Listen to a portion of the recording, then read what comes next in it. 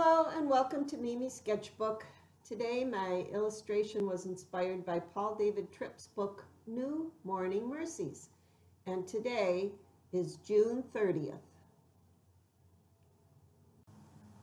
The other day, my sister told me a harrowing story about her son and grandson. And they were traveling home from a baseball tournament and on the thruway going 75 miles an hour when all of a sudden there was some kind of a popping or breaking noise in his car, and the next thing he knew, his tire had exploded and he grabbed the steering wheel with one hand and was trying to protect his son with the other hand, and was able to keep the car in lane until it stopped and over on the side of the road. And a man came up behind him in a car and stopped and got out and said, he had seen the whole thing, and he saw what happened from behind, and he said, I can't believe that you were able to keep control of your car and get it off the side of the road. So just hearing that story made me ill at the thought of what could have happened.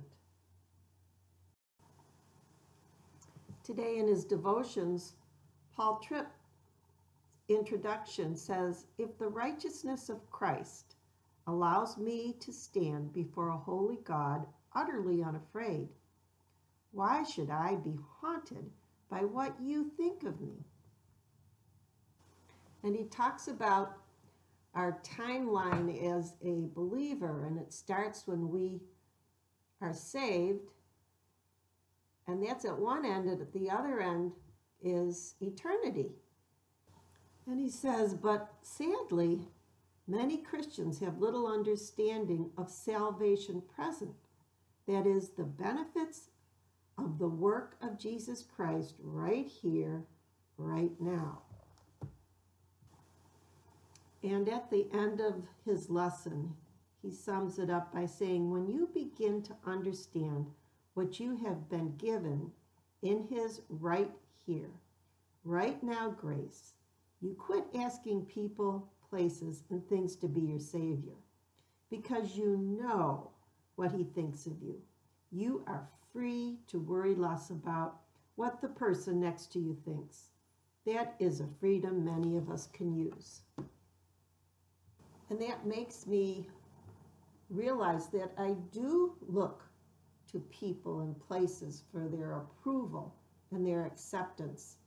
And I do look to things to satisfy